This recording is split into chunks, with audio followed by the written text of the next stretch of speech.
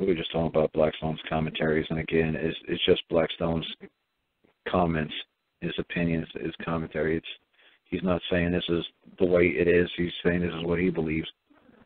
And I'm sure there's 3,812 other Blackstones in England at that time who had their own opinions too, but for some reason his book stuck around.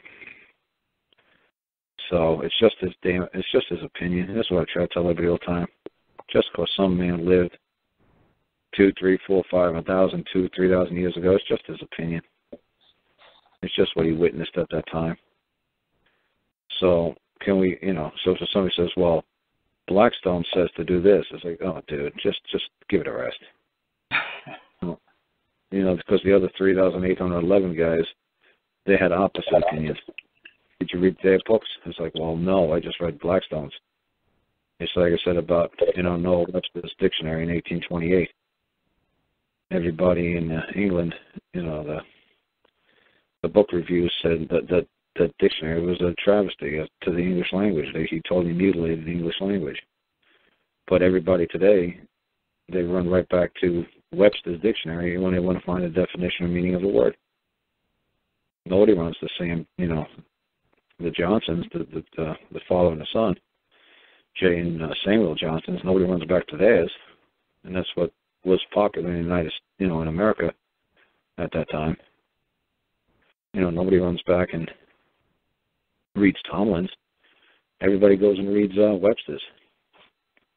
So this is the biggest thing. I see people doing this all the time. Some guy had a pretty good shot at getting his kid back in Canada because the judge read it out in open court. But first of all, he did an affidavit, and I never say to do anything in an affidavit form. It's supposed to be a notice. And then he required the Supreme Court of Ontario or whatever to restore his property. I said, that's ridiculous. So I can't believe this guy wrote this nonsense. I said, what's wrong with you people? I said, why are you requiring the Supreme Court of Ontario or the Justice Court of Ontario? Why are you requiring a tree to do anything? Why are you yelling at a rock? Why are you yelling at a twig? Well, I'm going to take this to the Supreme Court. You're going to take it to a rock. You're going to go argue with a twig. You're going to argue with the Supreme Court. What Supreme Court? It's ridiculous. You're going to present your claim to a man, and you're going to have a man bear witness. And if no other man comes forth and says that it's not true, or they got a superior claim, or they have a vested interest in your claim, well, what the hell does it matter? What the hell the name of this ridiculous court saw? I mean, you guys are so effing enamored by the name of a court. Oh, the Grand Supreme Supersized Justice Court Center, Olympia, it's ridiculous. What the hell does it matter what the hell the name of the court building is? All the man had to say is, I require any man or woman who's in possession of stolen property to restore it or return it immediately. That's all he had to say. Yeah, let me see. I'm just going to read that email real quick, and then I'll say hey to Gus here real quick. But let me get that man's email real quick here. And his man's name is H-U-G-H-U Prasad. He says, I'm about to be jailed, deported, stripped of my child, etc., etc. I would desperately like to talk to you. I've been exposed to numerous On January 16th, 2015, I delivered an affidavit to a judge on which she read out loud, I, as a man, require the Ontario Court of Justice to restore my property. She then hurried up into the decision and refused to let the Brentons, Brantfords Children's Aid Society respond. So I have no idea why he, as a man, requires Ontario Court of Justice to restore. How could he require a tree or a rock or a piece of paper or a book or a title to restore anything? They don't have arms. They don't have legs. How are they going to restore it? How are they going to pick it up and deliver it upon you? How are they going to do it? So like I said, he actually got the judge to say it, and then he says after she realized what she said, she hurried it up. Because honestly, he had them in the perfect position. It just like Catherine and Joe did. They had him in the perfect position just by saying, by the way, we're walking out the door now. Yeah, Yeah. By the way, yeah, we got a trial coming up. Exactly who is Her Majesty the Queen? Exactly who's going to appear here, and who's the party we've done wrong? Yeah. Who is Her Majesty the Queen? You see on a piece of paper up here it says Her Majesty the Queen. Exactly who's Her Majesty the Queen, and is she going to appear?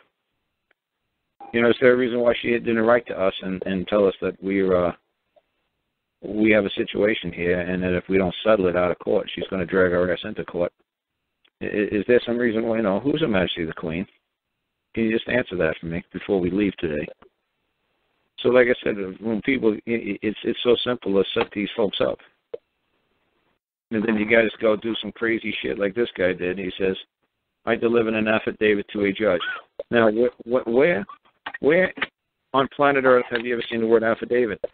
Where's okay, let me put it this way. Where's the only place on planet Earth where you see the word affidavit? A court. In legalese. You don't hear that in everyday common parlance. You don't hear everyday man walking down the street and says, oh, did you see that affidavit on a bulletin board downtown? No, they said, did you see the notice on a bulletin board at work? Did you see the notice at school? Did you see the notice on a fence downtown? Did you see the notice? How many people say, oh, did you see the affidavit on a bulletin board at work?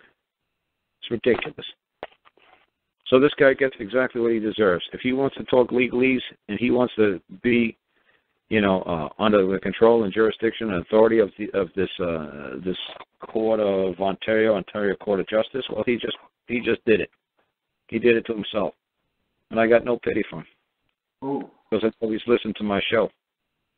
Because he got the one sentence down, but for some ungodly reason, he decided to put Ontario Court of Justice. Now the judge is never going to let this guy put another piece of paperwork into that courthouse. I guarantee it. She's going to be like, oh no. No more paperwork from this guy. No more. Because he's going to fix it and he's going to get it right next time. Oh no, we ain't playing this game with him. Same thing like with Catherine and Joe. They had one shot to trap the other side into saying who the plaintiff was. And then when the poor prosecutor couldn't figure out what to say, he was like, I don't know, the monarch of Canada? And she was like, oh, Queen Elizabeth, okay. There's no monarch of Canada. That's ridiculous. There's no monarch of New Zealand. There's no monarch of the United States. There's no monarch. What monarch? What are you talking about? Is she Queen Elizabeth? Is she Queen Elizabeth? Or is she Monarch Elizabeth? Which one is she? There's no synonyms in law. Is it Her Majesty the Queen? Is it Queen Elizabeth? Which one is it? There's two different things. Her Majesty the Queen and Queen Elizabeth is not the same. Why? Because it's not spelled the same. There's no synonyms in law. It's expressed, not implied. You guys are too damn smart for your own damn good. If you were speaking a foreign language and it was a nice little simple word like say, let's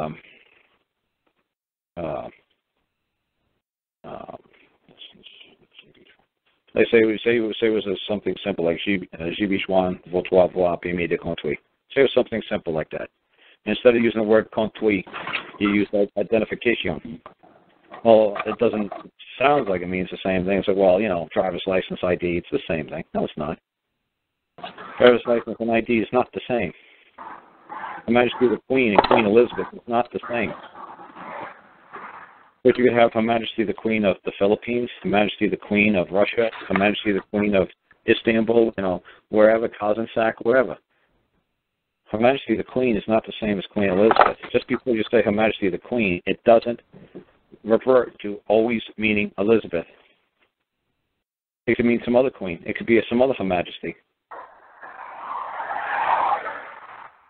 It could be Her Majesty. It could be the name of a breakfast food cereal company. It doesn't mean it's the woman. It doesn't have to mean it's that woman. It's just like I say to people all the time. It's when I say to people in the United States. Everybody just thinks it has something to do with some landmass that's between Canada and Mexico in the Atlantic and Pacific. For some ungodly reason, Almost every single person who's listening to my show will swear that the United States is a landmass between Canada, Mexico, Atlantic, and Pacific. I guarantee almost every single person. I've said this hundreds of times on these shows, and this is getting ridiculous. Because just south of us is called the United States of Mexico. That's right. They got many states, like Chihuahuas down there. They got they got a whole bunch of states down there, independent states, and they formed a federation, a federal government that's called the United States of Mexico. There's dozens of countries on planet Earth that are called the United States. So just to say, well, there's only one United States. Oh, really? So there's just one Her Majesty the Queen. Oh, really? Really? Are you sure about that? There's just one queen on the entire planet. You tell me there's no other queens on planet Earth. Or Her Majesty the Queen can't be the name of a breakfast food company in Switzerland. I don't know. And I don't care. All I know is I haven't gotten any communications from no woman saying I've done anything wrong to her. And until then, I got no obligation, duty, or responsibility to any Her Majesty the Queen. It's that simple. I don't know why you guys make it so damn difficult. Then these guys ask me for help all the time, and it's just exhausting. You keep saying the same thing over and over. It's like, I know the guy listened to my show. He must have. He did it in one sentence. So he's got a pretty good idea. And then when I say, well, gee, man, I'm sorry about that. Good Lord, look, dude, don't apologize to me. I'm telling you, the court's not going to give you another shot at it. It's like you tried to come in, you tried to nail them, and they're going to see it coming again. They're not going to let you get away with it. They're not going to let you put no paperwork in. You didn't mess me up, dude. You messed yourself up. How do you cure that? I don't know. Because now they see it coming. And you had one good shot at it, one trick shot. And it's like, oh, that's your trick shot. Okay, how many other trick shots do you have? Well, I don't have any. I just knew that one, Carl. That's right. You haven't listened to like 300 hours worth of shows. Well, no. Well, then you got no other trick shot, do you? No. Well, then how long do you think it's going to take you to learn another trick shot? And then when they see you coming, like they did with Catherine and Joe, they realized these folks are just going to try to say, hey, the plaintiff must appear.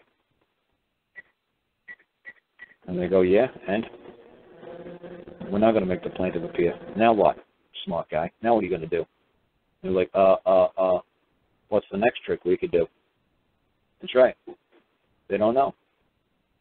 Because they did it one step at a time. It's like, oh, well, you got to come in there with a whole, entourage. You got to come in there with, every single thing that they could possibly throw at you. You better practice this stuff and be ready for it. So it's nice to catch them off guard the first time, but they're not going to do it twice. They're going to see you coming and say, oh, no, we're not playing with these people. So you got one shot at being slick. And then after that, they're just going to ignore you. They'll say, you know what? They'll say, you know what? Sue us. And then what do? You really know how to sue them? Yeah, good luck with that.